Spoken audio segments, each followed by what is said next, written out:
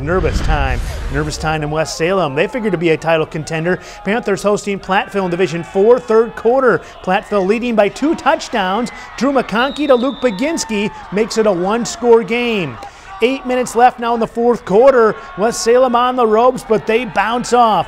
It's McConkey to Maxwell Digman for the score. It's a tie game at 27-all. 4 minutes left. West Salem looking to take the lead on the field goal. Evan Noel boots it through, and West Salem's now up 30-27. What a comeback. Last chance for Platteville. Fourth down. Hillman QB Tristan Pink scrambling in the pocket. Chucks it deep, and we have some dual possession. What's going to happen here? The refs talk about it. It's an interception. Panthers ball, and that does it. West Salem survives. 30-27 is your final.